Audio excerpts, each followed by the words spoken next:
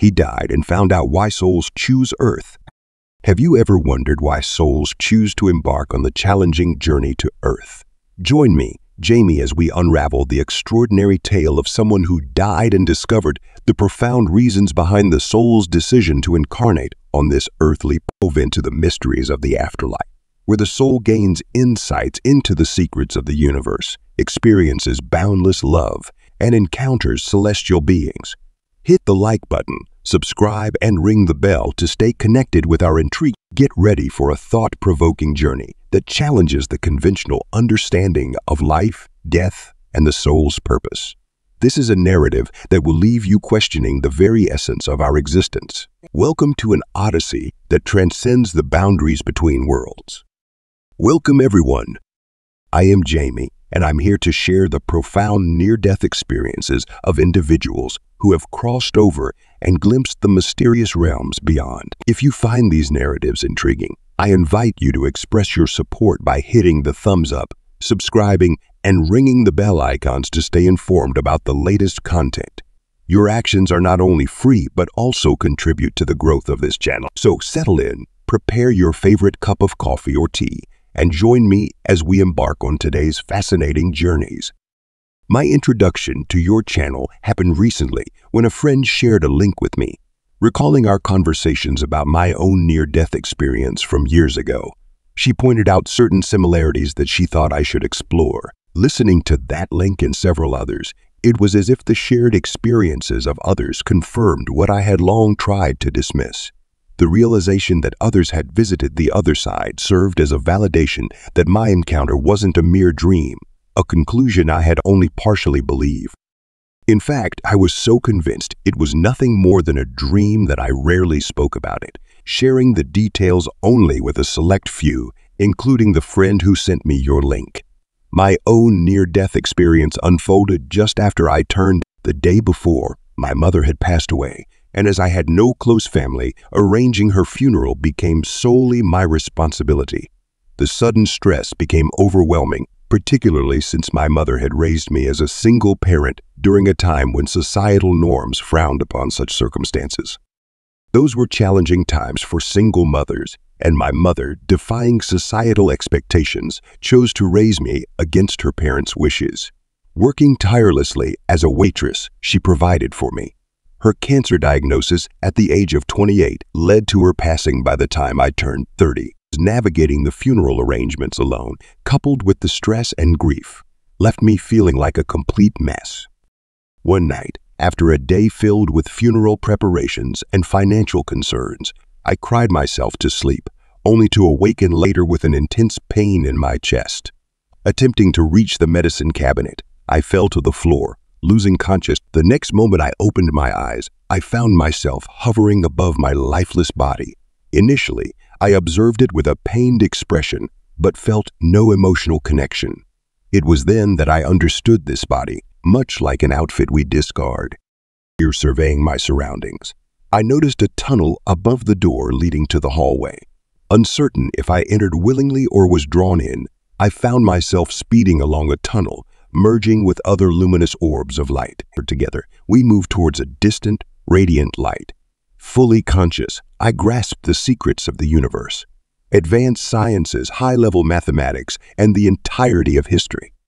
Aware that the light was my destination, I recognized it as home, the place of origin from which I departed when I chose to come to Earth. Almost every earthly emotion had shed away, akin to a snake shedding unnecessary skin. No anger, no jealousy, no animosity.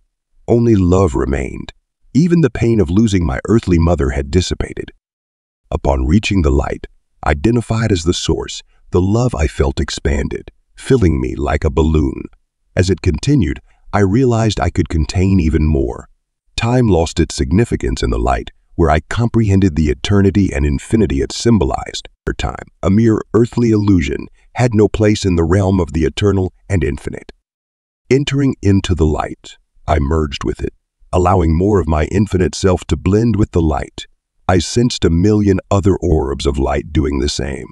Abruptly, I was pulled back from the light, finding myself in a vast white room, expansive, empty, and whiter than any earthly shade. No doors, windows, or discernible boundaries defined this space. My singular yearning was to return to the light. My true home, the room, an expanse without bounds, lacked the pangs of hunger or thirst. I occupied myself by attempting to discern invisible walls and later immersed myself in intricate mathematical calculations. Eventually, an angel manifested. A towering figure, standing at around 9 feet, adorned in a flowing, white gown cinched at the waist by a resplendent golden belt. The angel's radiant smile preceded an unexpected inquiry. "You again?" Bewildered, I queried. "What do you mean, me again?" The angel disclosed that I had been there before and had willingly chosen to return to Earth, confused. I vehemently denied any recollection of a prior visit. The angel elucidated that souls destined for Earth undergo a deliberate forgetfulness, making Earth one of the most challenging universes to navigate. Why did I choose to go back? I inquired. The angel emphasized the concept of free will, asserting that souls autonomously decide their destinations and purposes. No soul is coerced into leaving, and my decision to return was entirely mine. The angel presented a contract I had signed before my earthly journey, outlining my predetermined objectives. Upon scrutiny, I realized I had fallen short of fulfilling all the stipulated goals. Clutching the document, I recollected my desire to visit Earth and faintly remembered expressing a wish to return. I had chosen to return to Earth without conscious awareness, convinced that it would be easier to accomplish my designated tasks if I remained oblivious to my true home's absence. Explaining why a soul selects Earth was likened to being a soldier. One may not relish going to war, yet it is a badge of honor. Similarly, a life on Earth, where a soul achieves its goals, is analogous. I instantaneously knew that I wanted to try again, returning to Earth with the memory of my home intact.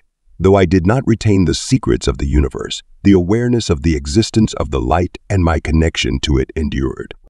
Upon awakening on the floor, my body felt alien, and the chest pains were supplanted by a tripled grief.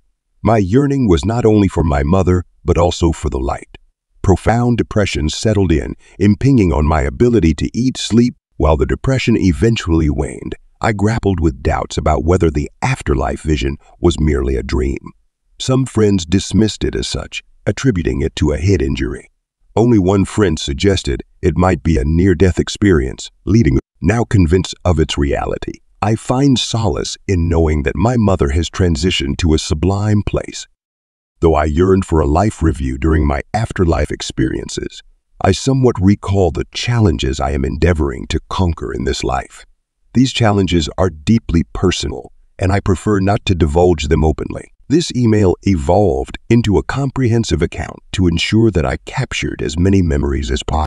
The telepathic exchange with the angel has been paraphrased from decades-old recollections, and as such, the exact wording may vary. Blessings to you and your loved. And thus concludes today's immersive experience. Feel free to share your reflections in the comments section below. Until our next encounter, stay safe and be blessed.